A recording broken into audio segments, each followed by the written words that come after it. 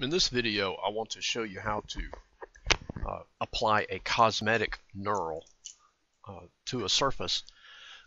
And Inventor, you got to go in and make a few edits to the surface appearance to get it to work out right. But what we'll do is we'll go up here and I'll show you to start with.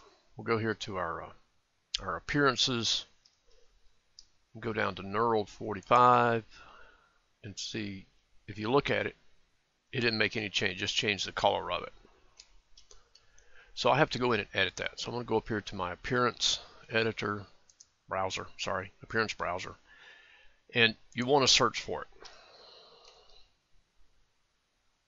Okay, and it's going to pick up a few of them. I've already edited one here. Probably what you're going to find is a Knurl 45. All right, and these edits that we're going to do are going to be in the local document. They're not going to be changing the library, but we're just going to make changes in the local document since you guys are working on multiple computers, whether at home or in the lab. All right, so we want to click that and pull that up. Stainless steel is fine, polished is fine. For the relief pattern, this is what we're going to change. We're going to go to a custom image, and your first pop-up may not be in this directory, but this is where you want to go. It's going to be on the C drive under Users, Public Documents, Autodesk, Inventor, whatever version you're using, Textures, Bump Maps, and then you go down and find the Knurl bump.bmp. Okay, now this is one that I've already done and edited.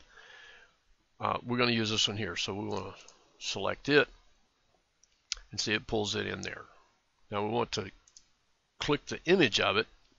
If you see this bump map or this graphic image is 12 inches square. That's why nothing is showing up on our part. So we want to change the scale of this, and this will be if you know the actual size of the pitch or the pitch of the knurl you're going to be using, you would use that. Most times 1/16 inch will be fine. So that somewhere around 1/16 of an inch. So we'll say, gotta click it. It didn't pick. There we go, 0.06. And everything else you can leave the same. You can leave the offset fine, the rotation, the tile, all that kind of stuff will be fine. Okay. Cutout distance. Everything else will be fine right here. Okay, so we're going to go okay.